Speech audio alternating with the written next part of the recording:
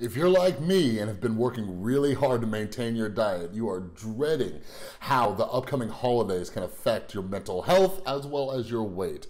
So in this video, I'm gonna give you a very simple practice to make sure that you don't break your diet over the holidays, so make sure you stay tuned. What's up, everybody? This is Chris from the Rewired Soul, where we talk about the problem, but focus on the solution. I have been working on my weight for the last year or so, and with this method that I'm about to teach you, it's how I have managed to lose 50 pounds this year. Don't believe me? Check out some of my older videos from earlier this year and you will see the difference. How this pertains to mental health is you might be able to relate to what happens to me. I'm working on my weight, I'm either going to the gym, I'm eating healthy, I'm doing all these different things to help me out with my weight loss. Then boom, we hit the holiday season, Thanksgiving, Christmas, all the holiday parties, there's sweets, there's cakes, there's pies, there's all this stuff everywhere. Or even just regular foods and we overindulge because we live in a society where we get together and we eat, we stuff our face. Now, the problem with that being is when I fall off of my diet, that's when the negative self-talk comes in. Chris, why couldn't you have more self-control? Chris, how come you couldn't just stick to this plan of dieting? Chris, was it really worth it shoving all that food in your face for a few days and now you gotta figure out a way to work these pounds off? And one of the nasty habits that I fall into is the holiday season makes me fall off of my diet and then I keep that going for a long time. Next thing you know, I put back on a significant amount of the weight that I've lost, and it's very hard to pull myself back up out of that. So if this is something that you are struggling with, this is a practice that I'm gonna teach you to help. So I am going to put a link up in the info card for my playlist about losing weight mindfully. I use mindful eating. What I've loved about mindful eating is that it doesn't tell me what to eat, when to eat it, and all those rules, but it just helps me be more conscious and aware of what I'm eating, when I'm eating, and how I'm eating. For example, the opposite of mindfulness is mindlessness. So imagine being at Thanksgiving dinner or Christmas Eve dinner or a holiday party and just kind of walking around and stuffing your face with all these unhealthy things without really thinking about it. Mindfulness keeps us in the moment and lets us recognize, am I hungry? Or am I just looking to satisfy that sweet tooth? It helps me be conscious of what my brain's actually doing, because if not, I'm on autopilot and I start to pack the pounds back on. So the practice I'm about to teach you right now is mindful eating. So what I want you to do is go and grab a piece of food. I don't care what it is. I don't care if it's a cake. I don't care if it's an apple. It can be literally anything you want to learn this practice. So go ahead and pause this video real quick and go just grab something that you can snack on. All right?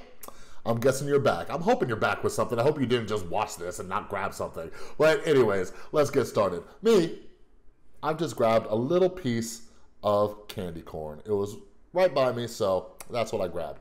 All right, so as we go through this practice, here's what I want you to do. Be like a detective. Be very curious. Just watch your thoughts, watch your body sensations, and just be very, very curious as we do this meditation together and you follow my instructions.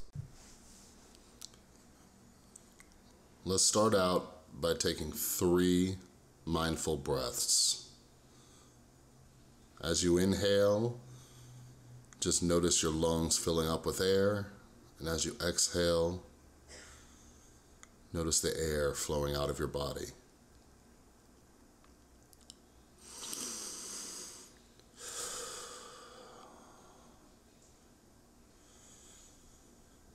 As you're breathing, just get a sense of what your body feels like right now in this moment. Now, go ahead and pick up your piece of food and just examine it. Look at this piece of food like you've never seen it before. Bring a childlike curiosity, examining the texture, the ridges. How does it feel in your hand?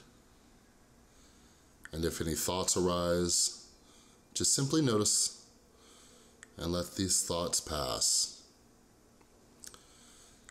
Now, use all of your different senses. Raise it up to your nose. See what it smells like.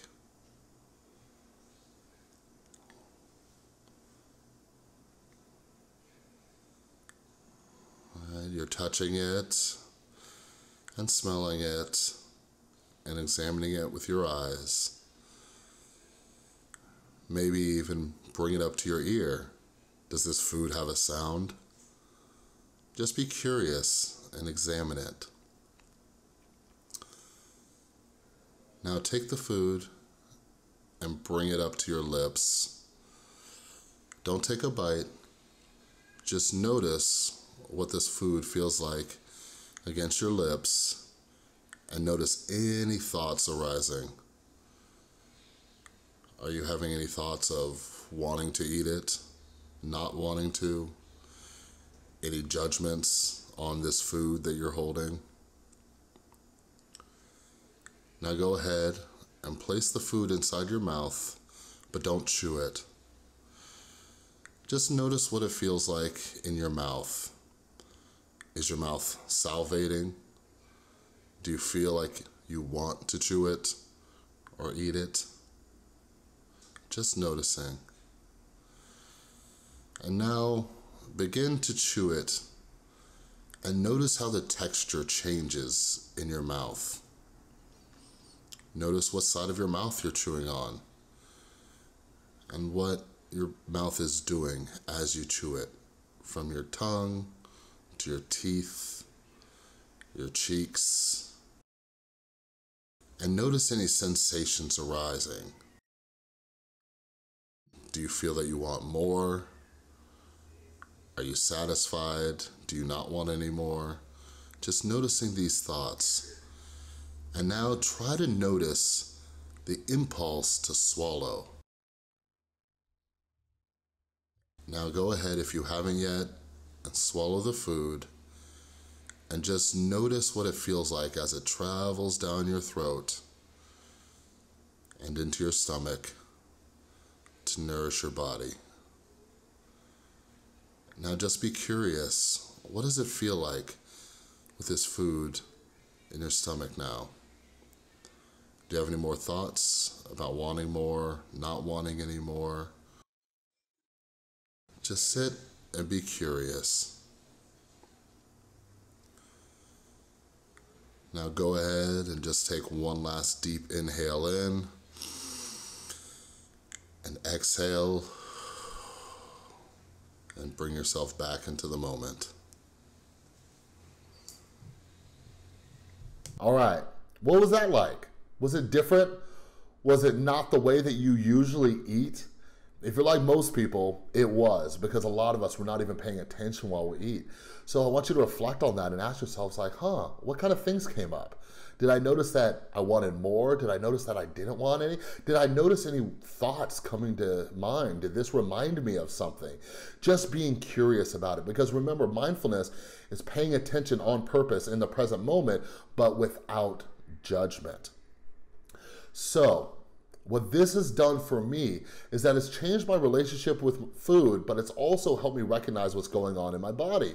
I have had much smaller portions because I can recognize when my body's full rather than when my brain is just saying, go, go, go, get more, get more, get more. So what I want you to do leading up to the holidays is take at least 1, 2, or 3 meals a day where you do mindful eating for at least 1 or 2 bites, okay?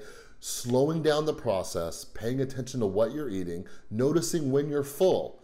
And if you can practice this before you get into the holidays, you're going to see that on the holidays, you're not overindulging and falling off track with your diet. So again, be sure to check out the whole playlist of losing weight mindfully that's linked up in the info card. Like I said, using this method and a variety of other techniques, I'm down 50 pounds and still going. So make sure that you check it out. But if you like this video, give it a thumbs up. And if you are new here, make sure you hit that little round subscribe button down below.